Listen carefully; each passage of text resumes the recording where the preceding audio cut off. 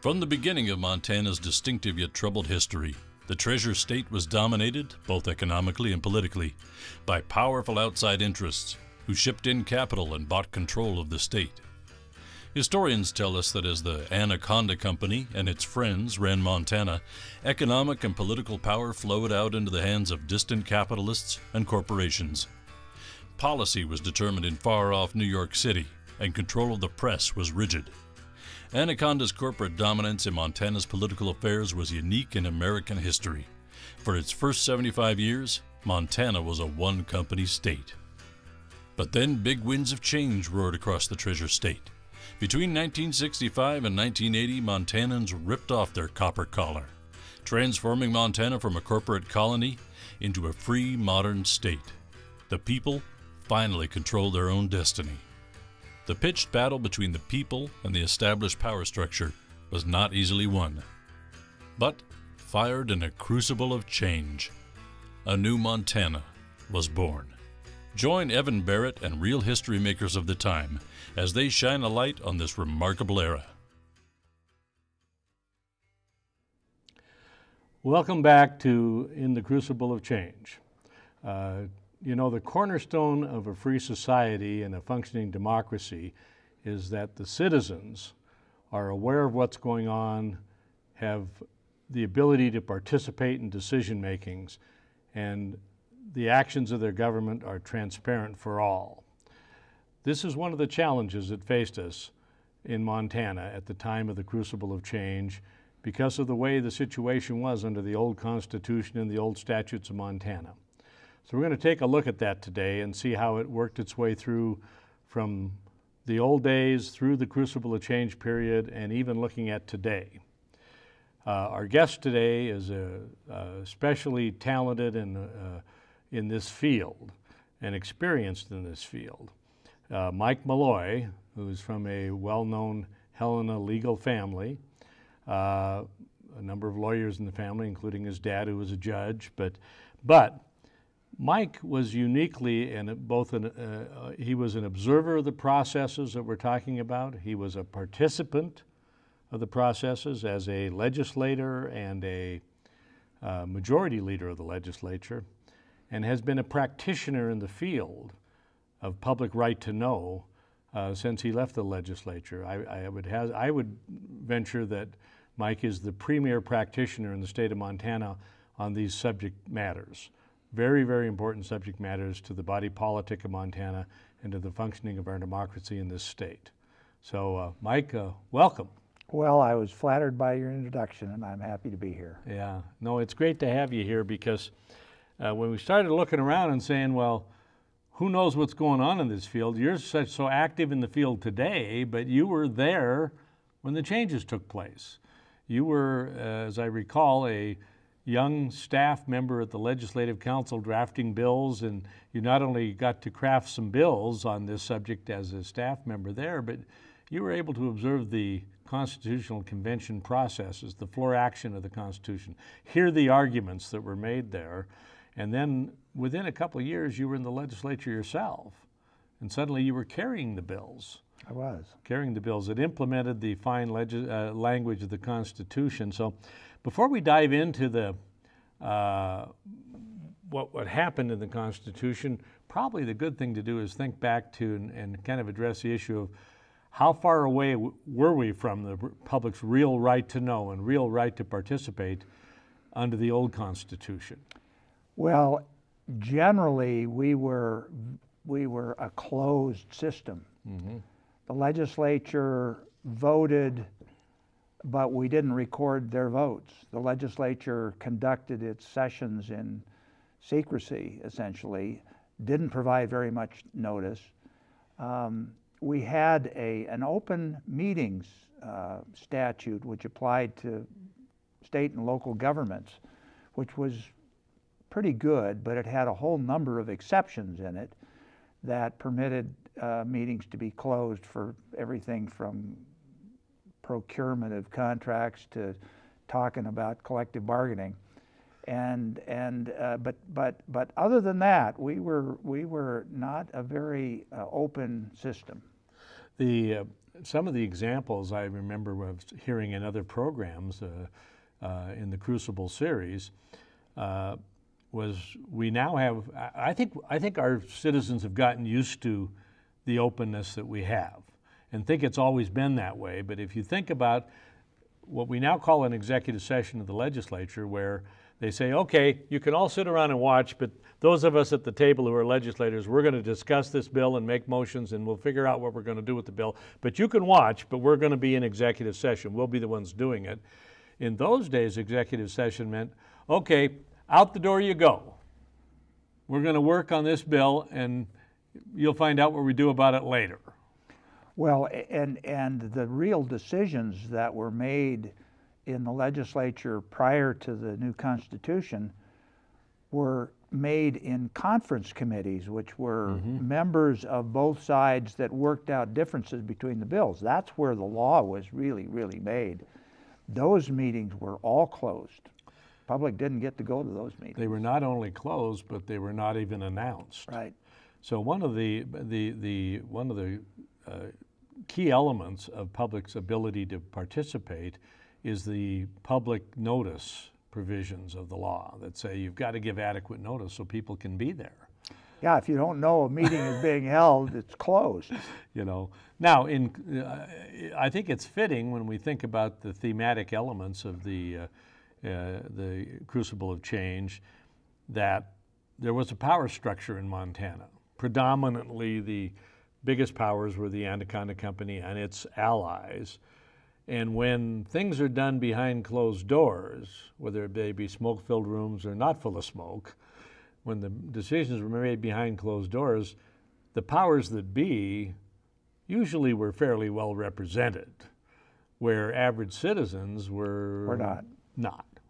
So, I mean, that's the kind of, now how about on the side of the public participation in meetings and stuff in the executive branch, and how did that work prior to this? Was it? Well, as you were pointing out, today we expect to be able to have some say in the way the government operates. Back before the new Constitution, really the only way that you had any chance of influencing a decision was through an election. And you had to hope that whoever you voted for, whether it was a county commissioner or a school board, did right by you. Because there wasn't a tradition, as there is today, of letting people talk before a meeting and saying, I don't think you should do it this way and this is why. Today, that's sort of the way it works, but back then it wasn't. So you're a young attorney. You've got this job. It's kind of an interesting, that's about, I think I had just finished 2 years in executive reorganization when you were suddenly at the Legislative Council. Was that in 70 when you went there? Yeah, that was in 1970, yeah, late in 70, fall of 70. So that was after you got out of law school? It was after I was admitted to the bar and my very first lawyer job. And so here you're sitting here and you're, all of a sudden you look up and you've got a constitutional convention going on that's dealing with issues of great interest. On the floor of the Constitutional Convention, the subject matter that we're talking about here got to be a little bit controversial. In a rather technical way, it seemed like the bent of the convention was very strongly for openness and representation and participation, but there was some... The Constitutional Convention process was so different from the way the legislature enacted policy that it was like night and day. And it was a much better forum for making changes than the legislature was able to do. By the way, it was unicameral. It was only one body. It was unicameral. In fact, they loved the Constitutional Convention loved its processes so much that they recommended a unicameral approach. They did. But it was on the ballot in a way that they could be, if it lost, they wouldn't lose the whole thing. They did. But when they did that, when these subjects came up on the floor, this wasn't done without debate. Oh no.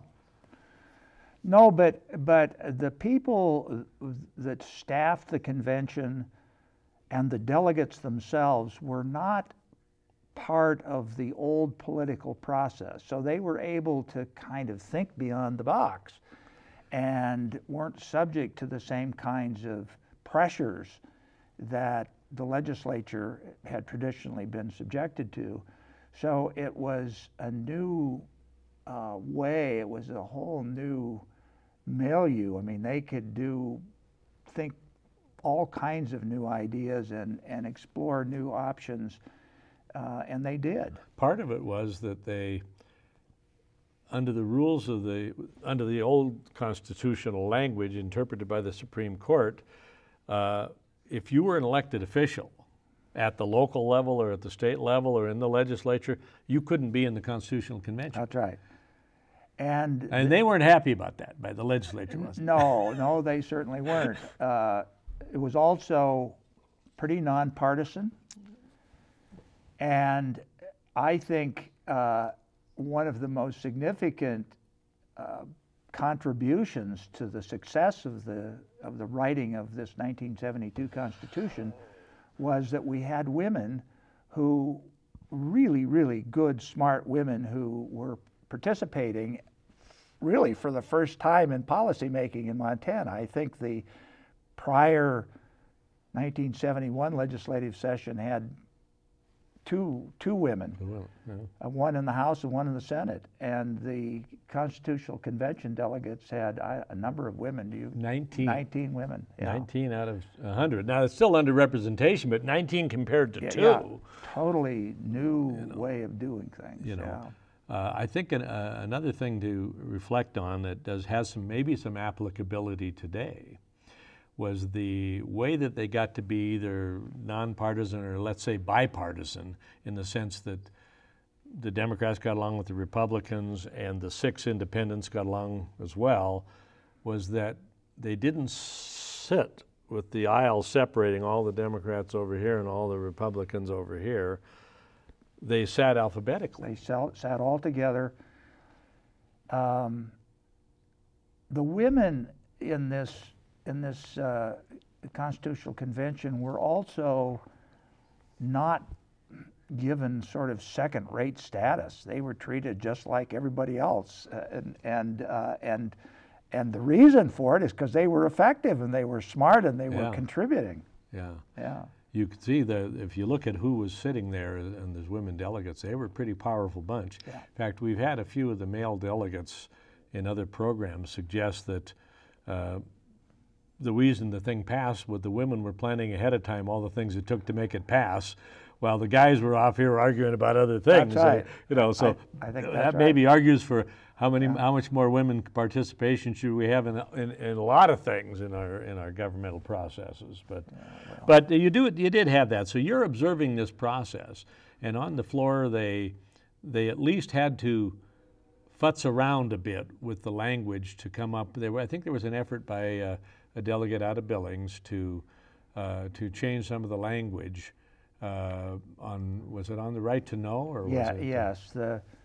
The open government provision of the Constitution is now Article 2, Section 9. Mm-hmm.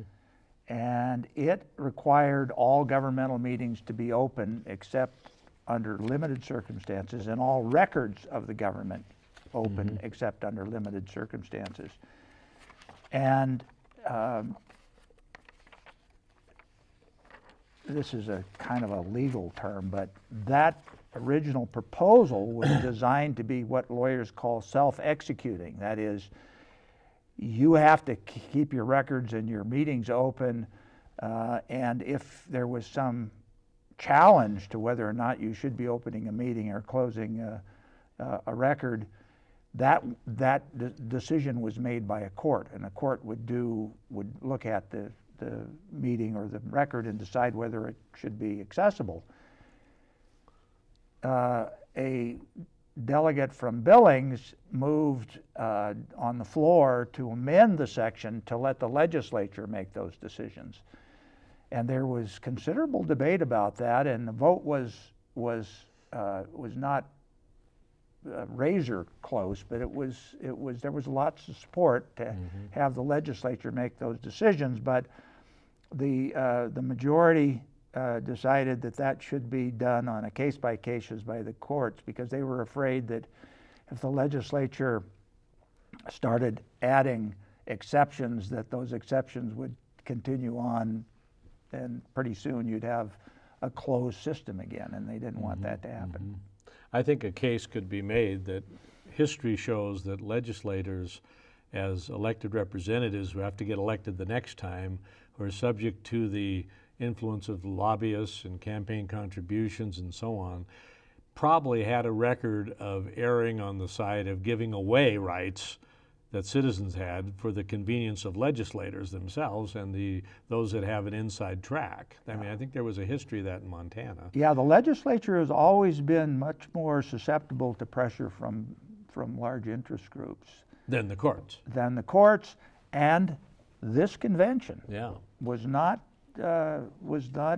That friendly to lobbyists and special interests. I know, I think we've talked to folks who said, we were kind of invited, don't be here.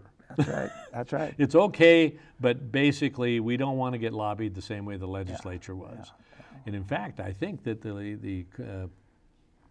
in kind of a forward-looking thing, that the Constitutional Convention said, we want you to report how much you're spending as lobbyists.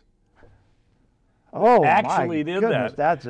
that was a horrible idea. So now the language itself in right to know, it's interesting. It's no person shall be deprived of the right to examine documents.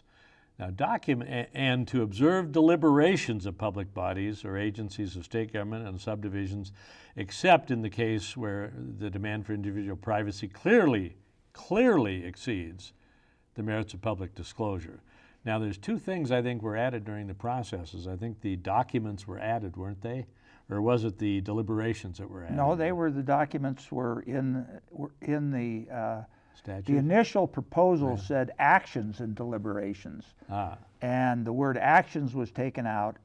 That was one of the changes. The other change was unless the demands of individual privacy exceed the merits of public disclosure, the word clearly was added. And the whole idea behind that was to create a presumption that all meetings were going to be open and all records were going to be accessible to the public.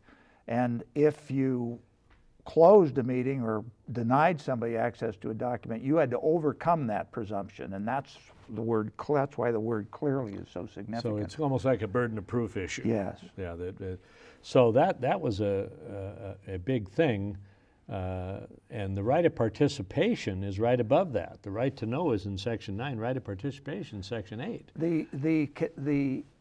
It was almost a unanimous notion of this body, this Constitutional Convention, that in order to improve the system, the political system in Montana, it needed to be transparent. People needed to know what was going on. They needed to be able to watch their school boards operate. They needed to be able to watch what happened in state government. The fear was that as government got bigger, people would lose any chance of influencing government.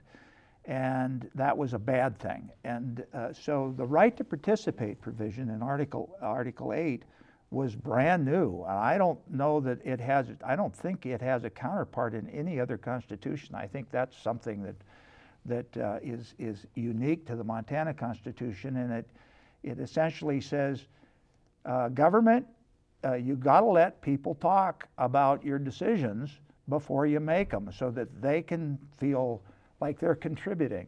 And the whole idea was to improve the people's trust in government. Mm-hmm. If you don't trust the government, you quit voting. You don't think that they're going to do anything. But if you can do something to improve people's trust in the government, that's a huge, enormous a goal to be accomplished. This Constitution was adopted when during Nixon's time, when trust in government was probably at its low ebb, And these folks really wanted to change that, and they wanted to do something that would make people feel a lot better about government, and that's the centerpiece. I wonder if it might be said that the support for these kind of provisions, that on the liberal side of things you might have had a philosophical bent toward it, and on the conservative side it might have been a little bit of fear-driven about we've got to watch out if government gets too much. So between the two, boom. Yeah, that's a great analogy. I don't know who a liberal is, but people who progressives or whatever. People who think that government can help you, yeah, are going to want to be able to contribute to helping. People on the conservative side who think government is horrible and that we should have as little government as possible need to be able to keep an eye on it. So this whole idea of transparency and participation was attractive to both sides of the spectrum. Well, give me your reflections. Now, here you are. You know, you're from a family of, your dad was an attorney. You're kind of used to that, but here you are. You're a brand new young attorney. You're barely getting out of the law school and doing things, and now you're watching a creation of a constitution, and you're sitting there in the gallery watching that. Now, what were your thoughts as you watched that process? Well, I don't think that I really knew how significant and how important this convention was when it was initially at the beginning. And I had, because I was working, and my first job was legislative counsel, I had constitutional convention delegates who weren't supposed to be talking to me because the convention didn't have anything to do with the traditional structures, but they somehow weren't getting some help from some of the researchers, so they'd come down to talk to me. And I'd help them out, and all of a sudden I started thinking this is going to be kind of interesting. So I'd go upstairs and watch, and in awe of all of these issues, because these are all fundamental policy decisions that were being made up there, and you can't help but be impressed by how significant they are and how well these people, just plain old common ordinary people, mostly not political people, were dealing with these issues, how much they knew about them, how much they were thinking about them. It was just really impressive to me. I think that there was a feeling initially when it was called together that the political insiders, the lobbyists, the people that were used to the processes before was, these guys will never get it together. This thing will fall flat. And I think they were hoping that was the case. What they did in such a short period of time, in 3 months it was done. Yeah.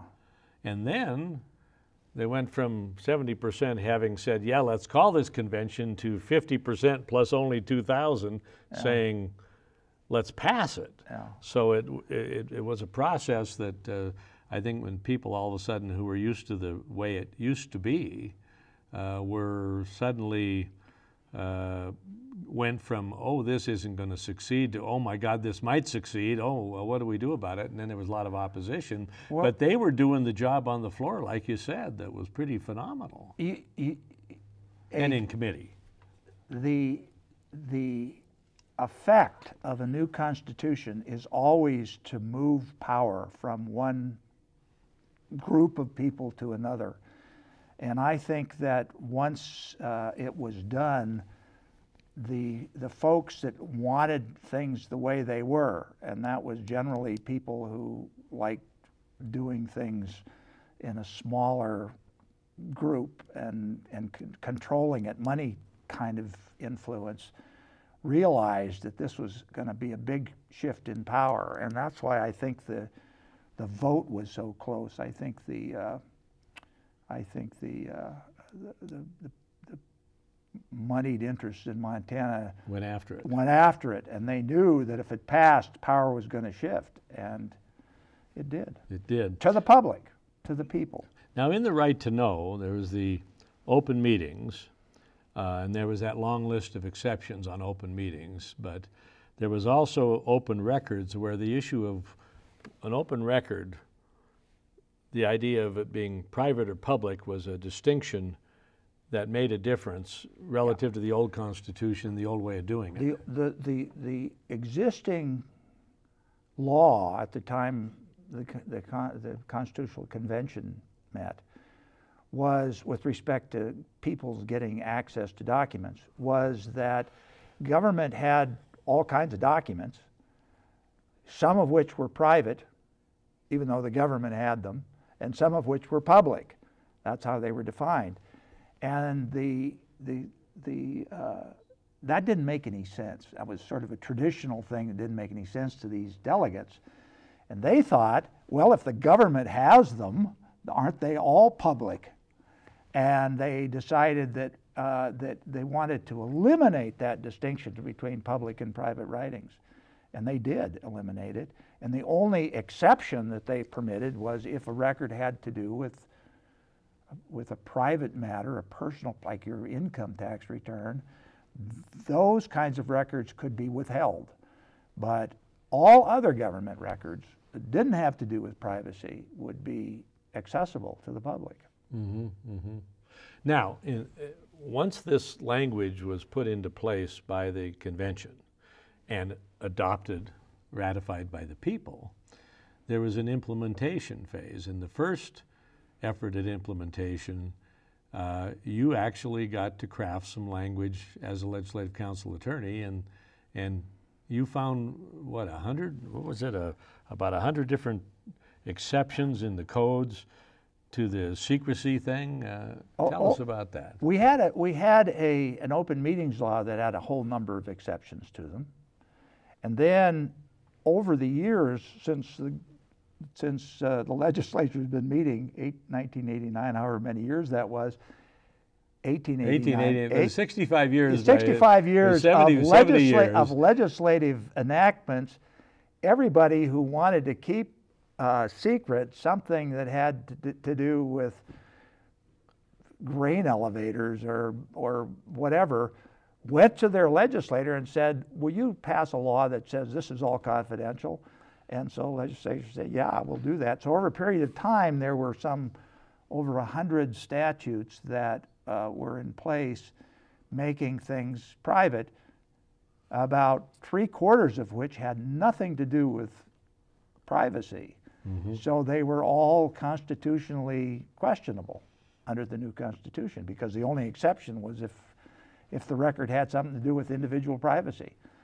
So we had to draft a bill that included all of these sections that provided for confidential records, and kind of an omnibus openness bill. Yeah, it was God, it had to have been 30 pages long, and we had to amend all of those sections to comply with the new provision that said the only exception is a question of privacy. And the bill repealed a bunch of sections and amended other sections, and unfortunately it probably wasn't, I'd take some responsibility, it probably wasn't very well written, because it crossed traditional boundaries that brought everybody from, again, grain elevator operators to parents of adopted children, all came in and opposed this bill, and felt so badly about the sponsor, who then had to deal with all of these But new opponents. we could name names. I mean, because he later was Attorney General for 12 years, and it was Mike Greeley's bill. Mike Greeley out of Great Falls, and he took the bill on. He took the bill on, and he tried to defend it, and then in his next election he almost lost, as I remember, and was primarily because of this right. Probably the thing like the adoptions and stuff, where people looked at it and said, well, wait a minute. And maybe there was even a misunderstanding, but nonetheless, it's pretty hot button stuff. Total misunderstanding, but it sure brought people out of the woodwork. In any event,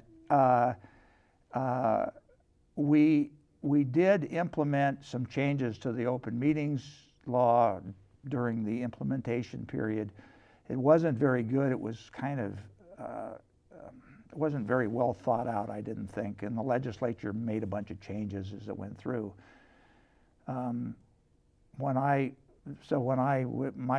My first kind of goal as a legislator in 1975 was to clean that bill up and make it more effective, and I did that in part not so much because I was, you know, the champion of openness. It was because I felt responsible for the bill, because the bill failed. Yeah, for the bill. The first bill failed with. in 73, 74. Yeah, yeah. And I would, in a previous program, we talked about how in executive reorganization, every one of the entities, it was one of those special little interest groups, said, you know, this reorganization is really, really good for everybody else, but it's not really good for me. Right. That we ought to make an exception for the Barbers Board or maybe the Cosmetologist Board. Barbers thought they ought to be a department. And in a way, these 100 exceptions to the openness, every one of those people kind of said, well, this is really good stuff, but maybe not for us. Yeah, not for us. You can have, you can let everybody else's records be open, but not ours. And so that failed, but then you went about the business of trying to pass something maybe a little less expansive while you were in the legislature. And I think we generally cleaned that implementation effort up, and I don't think the legislature hasn't really tampered with those sections since they were adopted in 75. And because of the way that's been done, the decisions for how to make it work have been court.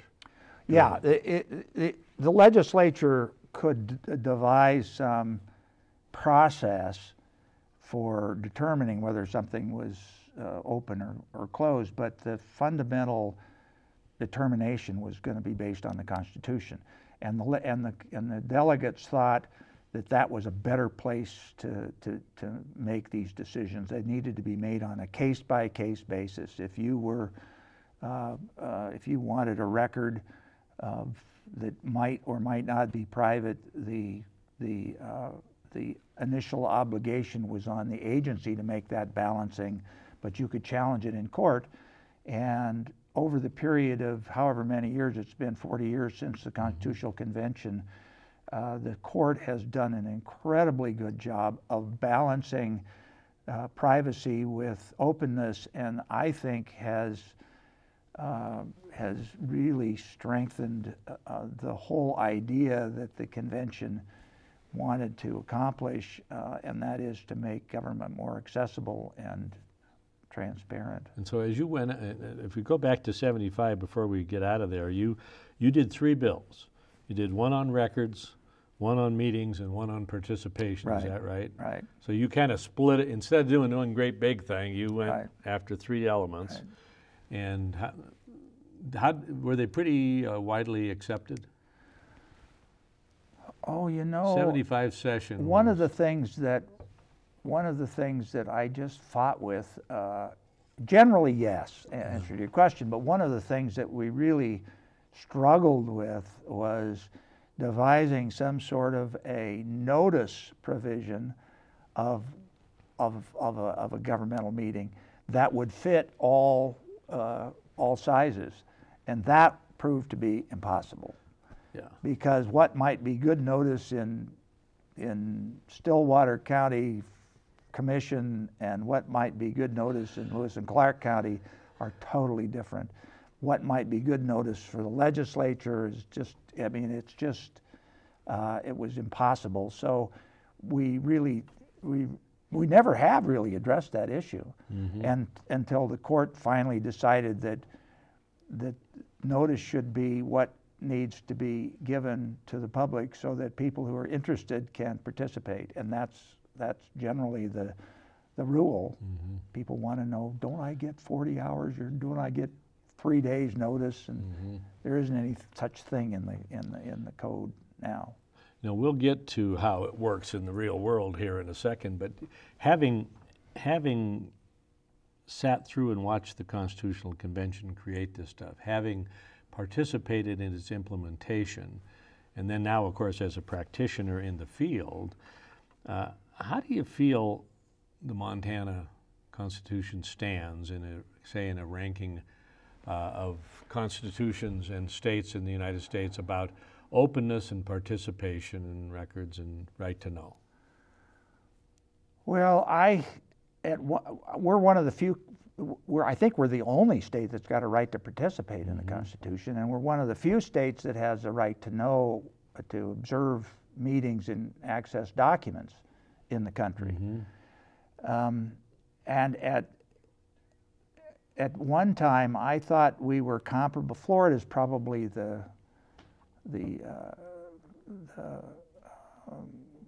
star, if you will, of openness, and I thought we were better than Florida, and I still think we're in the top 3 or 4 states in terms of openness.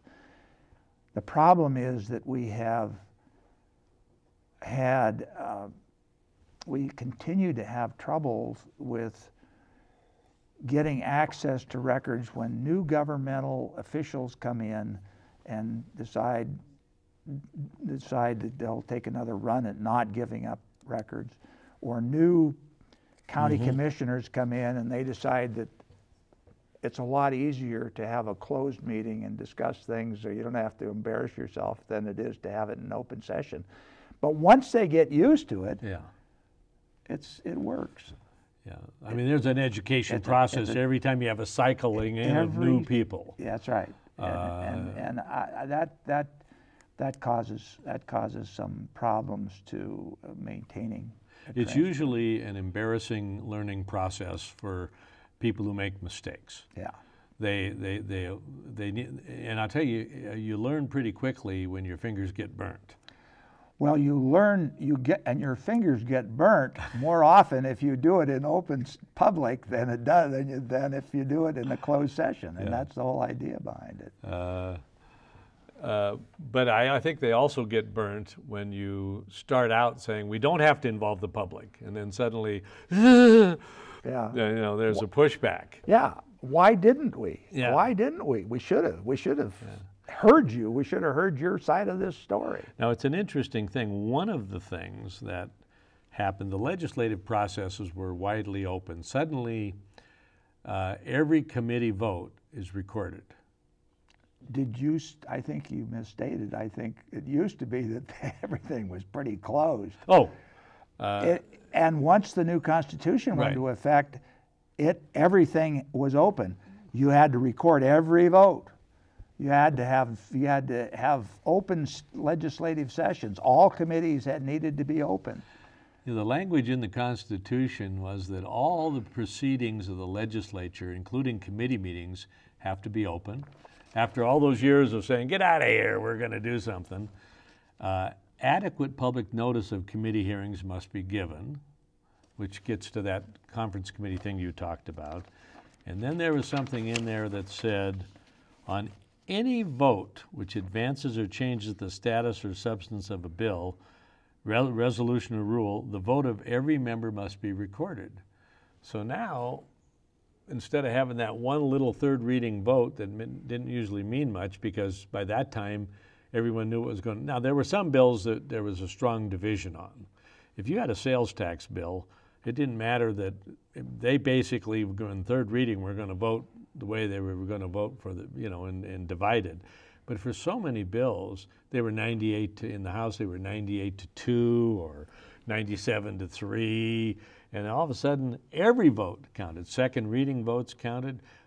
The debates on second reading, every amendment was voted on. Every amendment in the committee was voted on and recorded. Suddenly, we have a lot of information about how our laws are made. We also have a new approach to participation in that people would know in advance what time a bill was going to be heard so they could show up. They would be able to observe the session, the deliberative session, when they voted and what they talked about and what they didn't talk about. And finally, they could observe the conference committee, which is where all of the real important compromises were made. So you knew might not agree with the way they did it, but you at least know how and what they were thinking and why they did it. An interesting example of that was just last week when they had given obviously adequate notice about the Medicaid expansion. So they scheduled it in the biggest committee room they could possibly do it. 250 people testified in favor of that bill. And I think 10 people or 12 people testified against it. Now, to show that just participation isn't the only element, it was killed. Yeah. And there was a bit of argument about that issue. But people can understand Sure. that. People can understand that. What they can't understand is how you can do that in secret. Right. Because I'm just not gonna. I can respect you for having a difference of opinion, as long as I know what it is. Mm-hmm. But if I don't know what it is, I don't. As far as I know, you're reading astrology and making, or using a Ouija board, and so this has really, I think, been. I think the convention's goals of sort of rehabilitating trust in government has been successful. Now, an interesting thing happened in this sense that you were in the legislative leadership. And as a member of the legislative leadership, when you were there was a tradition that was kind of outside the legislative processes, which was what everyone thought was the private meeting of the parties. Remember that unlike the Constitutional Convention, there's an aisle down the middle of the House and Senate, and on one side are mostly Democrats and the other side are mostly Republicans.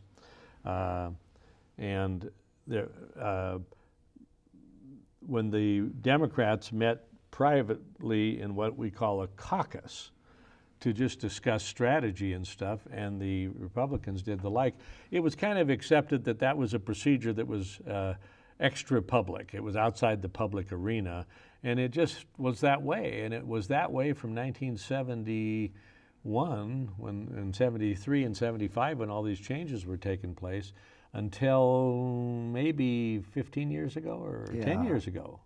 Well, it was 20 years ago. Was I it think. that long? Yeah, time really flies. No, I think it was. It was in the 90s. Yeah. So in the 90s, the court said, well, wait a minute now. Someone raised the question and said, I think it was the press, said, shouldn't we be able to be in there? Yeah. And the court said, yeah. And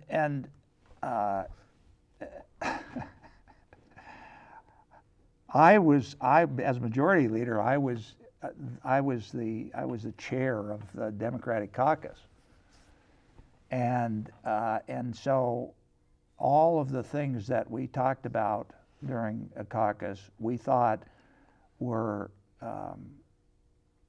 best done in secret because we didn't want the Republicans to know what our strategy was and what we were gonna move a bill out of a committee, but as it turns out, as I think back on it, I was deceiving myself because within 5 minutes of the adjournment of that caucus, the Republicans knew exactly what we were doing, and vice versa, and I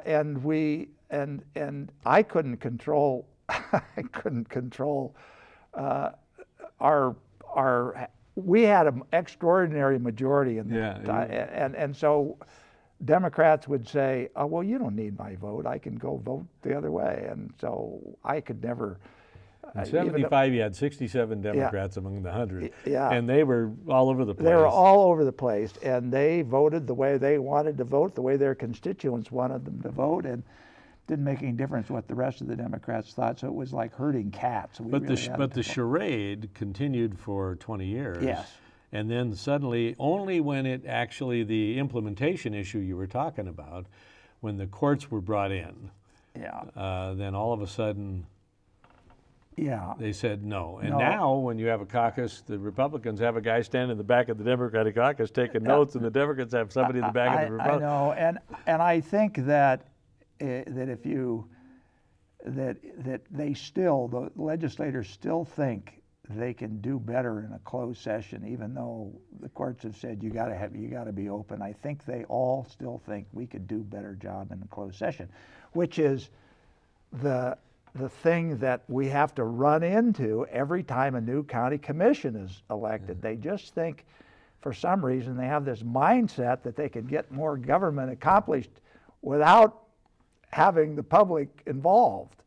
And that may be true, but we're in a democracy, and we give you your power because we trust you, and if you do it in secret, we're not going to trust you, and it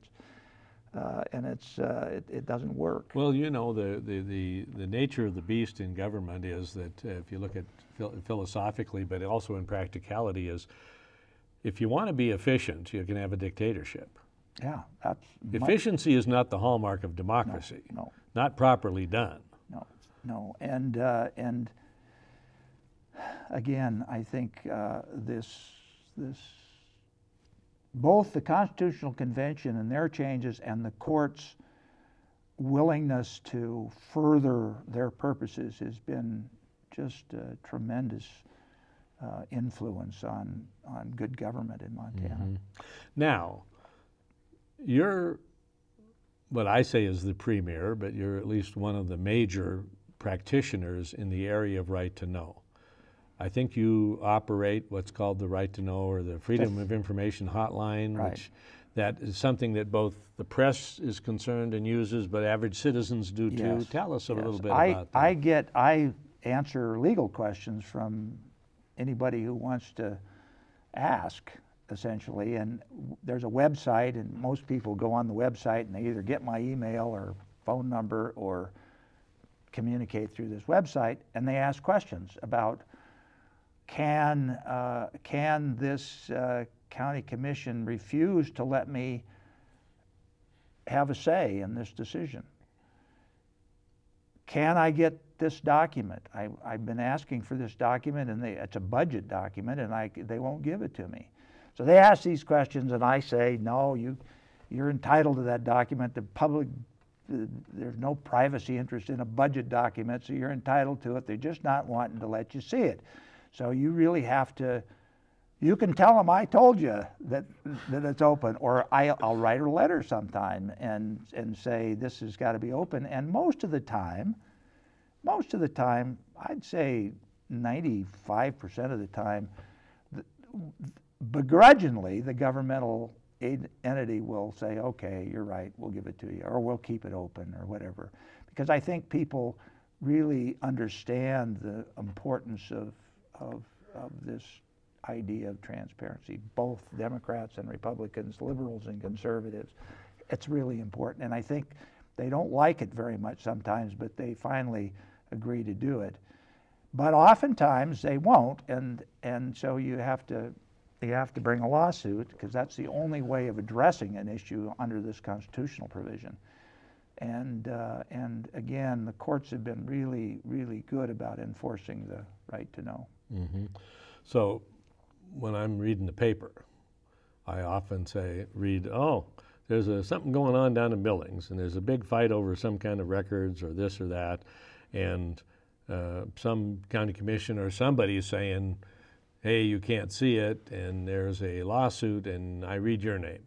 And so you're the litigator on behalf of it. But it seems that there might be an issue that if the self-execution, meaning it stands on its own, but it might be decided by a court, if you get a reluctant governmental entity, or one that just says, we don't think it's that clear, let's figure this out.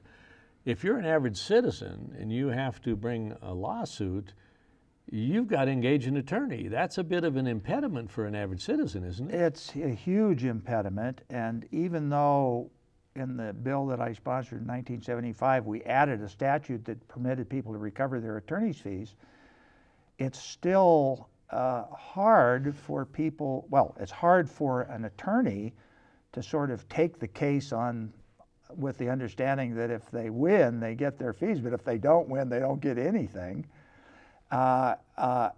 Or they make a deal with the client, you pay me $15,000 and I will get you into this meeting, or I will get you this record. And that seems to be not worth to an individual citizen, that's not worth the fight.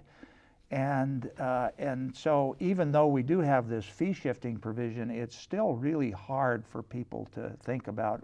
People don't like to litigate generally.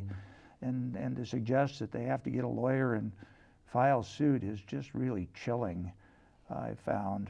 But there are people, and there are media entities that are willing to do it for the sole reason of making sure that governments are held accountable.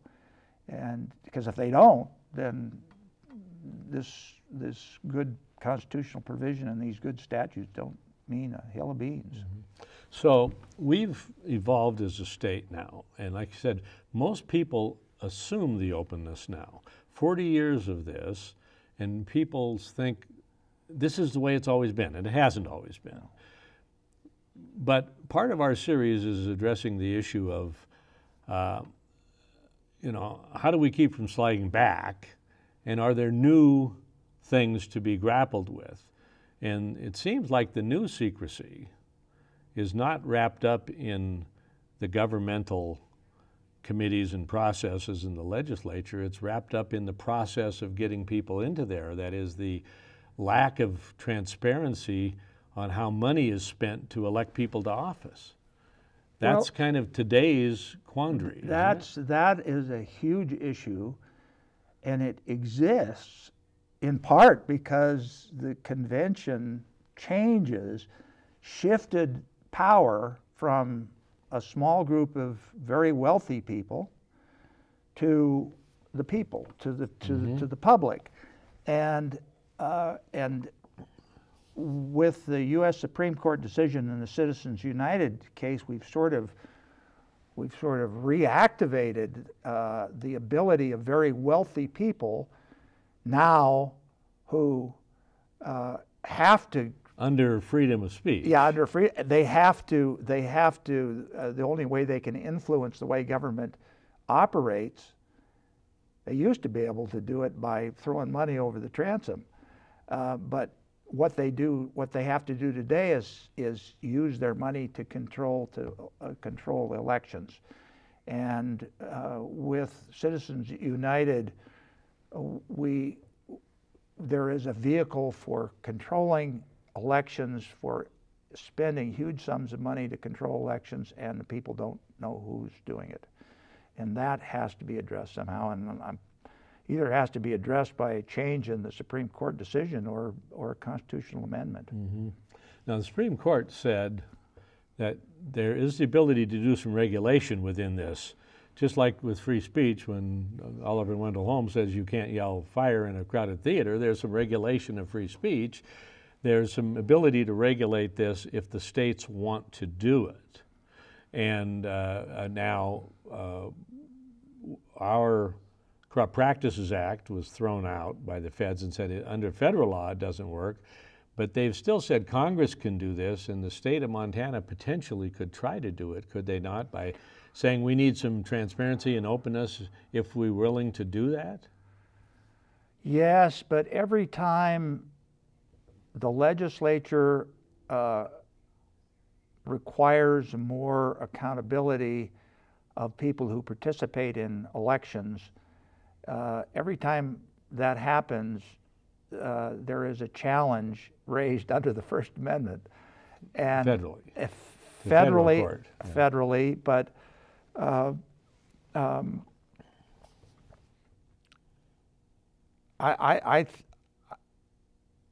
don't know. I don't know how to predict the outcome of this dilemma.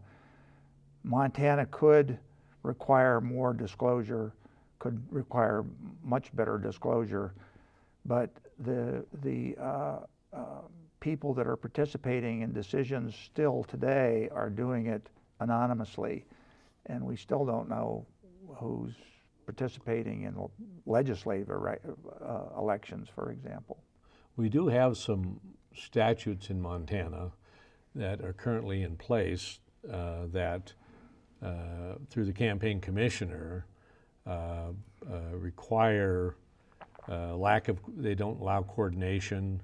So if you want to have free speech, you can't be in collusion with the candidate, and yet there's been apparently some violations of that, which are being heard in the courts almost as we sit here and speak, that after this legislative session there'll be some hearings that may result in some legislators being told you can no longer be a legislator if you're found guilty. And there have been at least 2 settlements by legislators who said, okay, I'm guilty. I'm going to do a settlement.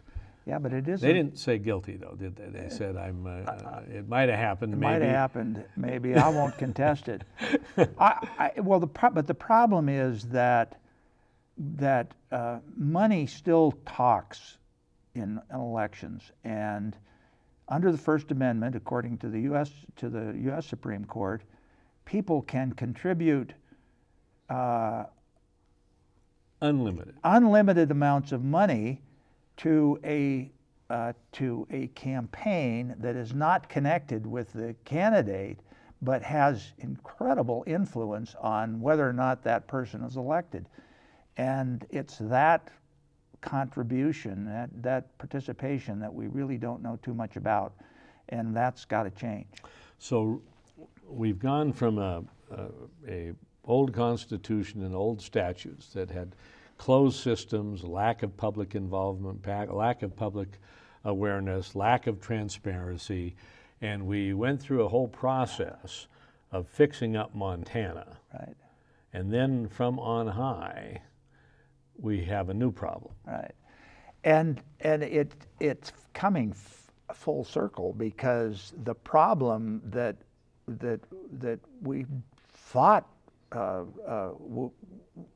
great fights over before the new Constitution was with people that had a lot of money and could therefore influence the way policy was made in Montana.